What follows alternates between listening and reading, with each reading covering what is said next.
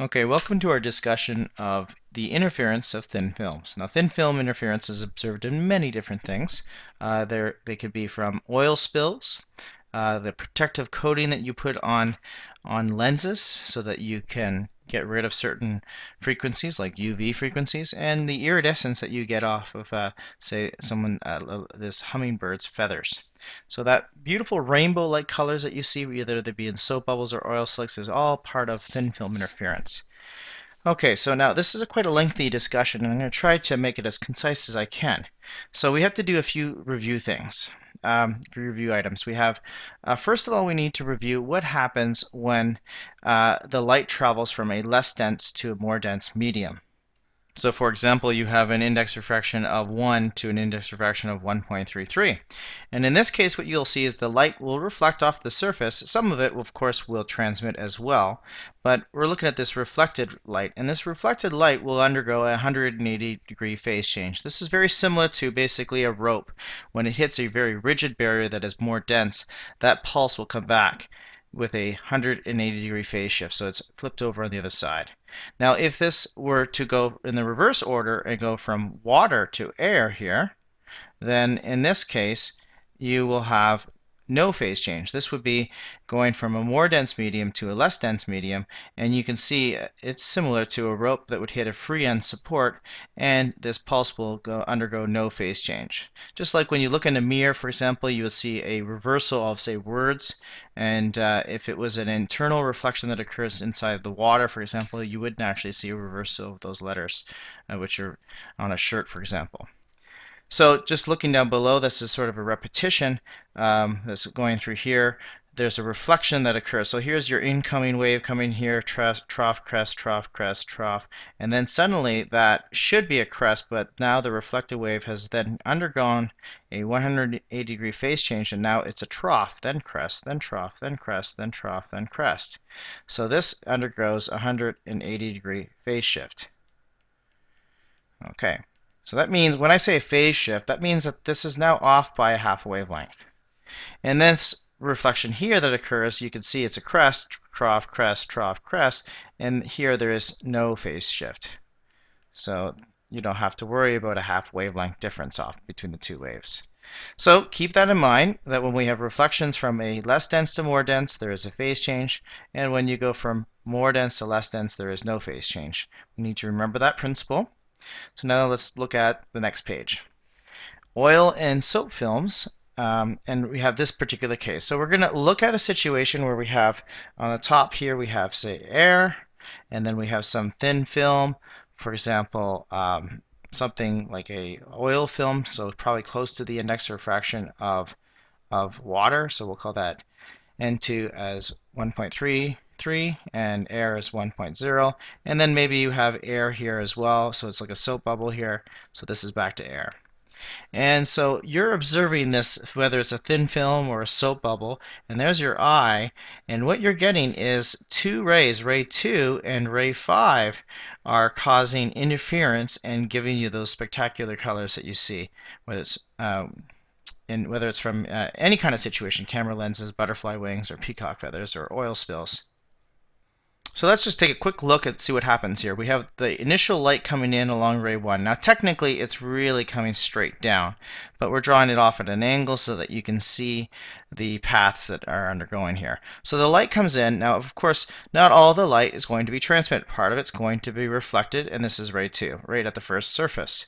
Then the rest of that light will be then refracted inwards along ray 3, and then once again part of it will transmit through back to the air, and then part of it will reflect at the second bottom interface here and follow along ray 4, and then that will also reflect, which I didn't show, and then we're looking at ray 5, which is that refraction that occurs right outside here. So ray 2 and ray 5 are basically coming along together, and that's where your eye is looking at, and this is the interference between these two waves.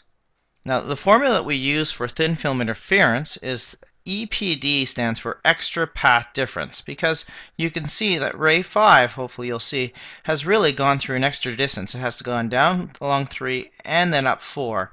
And remember that this distance between the top layer and the bottom layer is labeled as T, which is the thickness of the film. So first of all, you can see that as the light travels along 3 and 4, it will go a total distance of 2t. That's where the 2t comes from. And then this little factor here, which I call the net phase inversion, depends on whether what kind of phase shifts occur at the top interface and at the bottom interface with what we were talking about over here. So for example, if you were to go from a less dense to a more dense medium, there would be a phase shift, and if you were to go from more dense to less dense, there would be no phase shift at all. So that's where this factor here, the net phase inversion, is going to be either two answers. It's either going to be 0 or half a wavelength. Now 0 would basically be cases A or B, and half a wavelength would be case C. Case A and B are shown down here. So if both reflections at the top interface and at the bottom interface are from less to more, which you're getting a phase shift of 180 degrees, and the other one's also 180 degrees, then really they both went through a phase shift, so they're really in sync with each other. Case B would be, say, if one were to go from more to less, that would be no phase shift. So that would be both of them going through a no phase shift, and of course then they will still be in sync with each other. However, if one goes from less to more and the other one goes from more to less, then in that particular case you have one that's going through a 180 degree phase shift and the other one is going through no phase shift, so they're different. So that means, well, there will be an extra half a wavelength difference between the two waves, besides the fact that one ray 5 has traveled an extra distance 2t. So basically your formula is either going to be EPD equals 2t, or it'll be EPD equals 2t plus a half of a wavelength.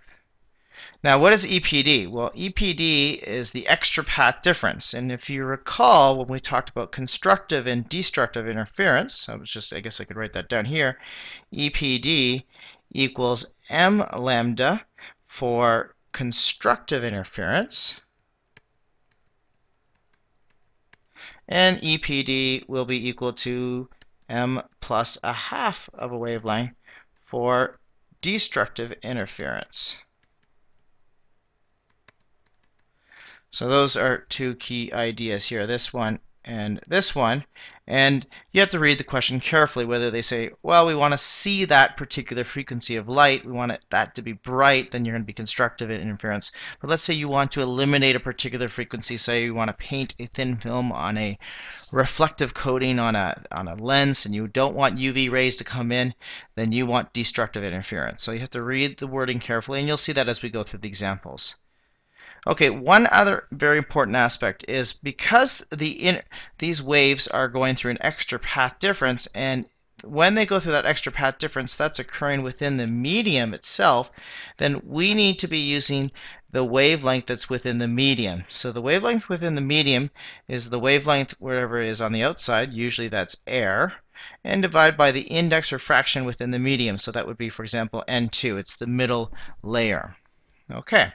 So when we use, for example, m lambda or m plus half a lambda, then this is lambda sub n. That's the lambda that is within the film. Okay, so that's where this formula comes in. Now I wrote lambda vacuum, or actually I wrote lambda air before, but you can say because lambda vacuum is usually pretty close or approximately the same as lambda in air. Okay, so let's move on from here, and I think the best way to take a look at it is example number 3. So here's example 3, and we have, and I'm going to walk you step by step as we go through here. We have a thin film. This is basically a little soapy film, and we're going to get that beautiful oil spill that you see. Now the index refraction in the film here is 1.4.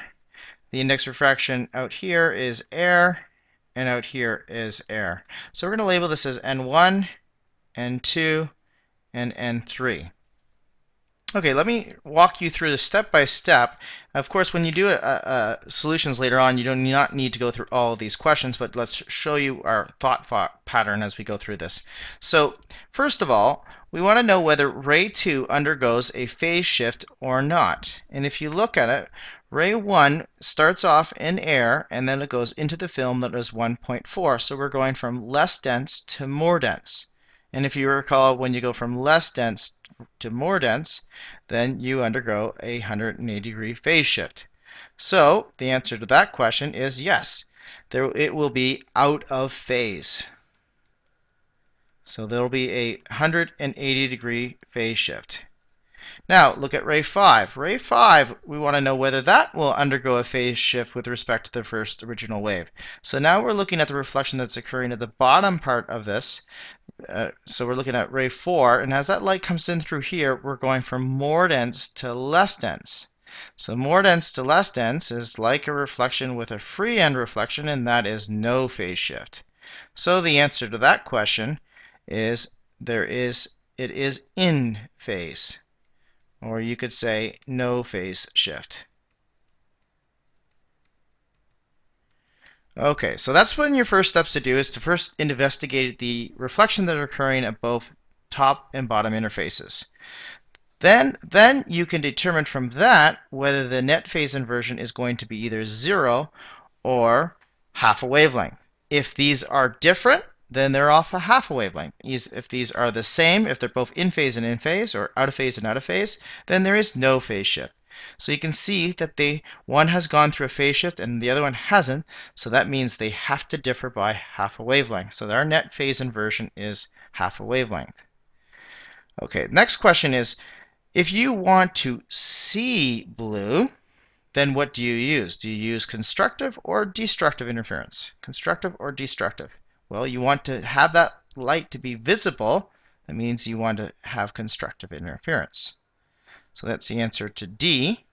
Now, what would be our expression for the extreme path difference? Now, putting all of this together. So I'll just write down here, the extreme path difference would be equal to 2t. Why? Because it goes all the way down the distance t and then all the way up. That's the extra path difference, plus the net phase inversion. Now the net phase inversion is half a wavelength because these two reflections are out of sync with each other. Now because we want constructive interference, then we want to set this equal to m lambda. So that's your setup. That's really E now. And now, before we start plugging in lambda in here and figuring out what we put for m, we need to figure out what the wavelength is within the film. So where lambda in the film would be the wavelength in air divided by the index refraction in the film. That would be N2. So this would be 475 nanometers divided by 1.4. And that will give you a wavelength of approximately 339 nanometers. Okay, so now we know what lambda is within the air. You don't have to put n sub lambda sub n, you could just put lambda there. It would actually be the wavelength within the film. And now we want to solve for usually the minimum would mean then the lowest that m can be. Obviously we're not going to choose m equals 0 because then, or could we choose 0? No, if we choose 0 here, then you'll get a negative thickness. So we want to start with our lowest value that will give a positive answer. So we're going to set m equals to 1 for minimum thickness. Okay, and by the way, we just did f over here. Now, and we have 1, and then the wavelength is 339 nanometers equals 2 times t, the thickness that we're solving for, plus a half a wavelength, which is 339 nanometers divided by 2. And if you solve that, you'll get t minimum is 84.8 nanometers. So that would be the minimum thickness that you would need to have so that you would see blue light from that particular soap film. And that's it for example 3 and the introduction of thin film interference. And you can move on to example 4, which I'll put up another video for.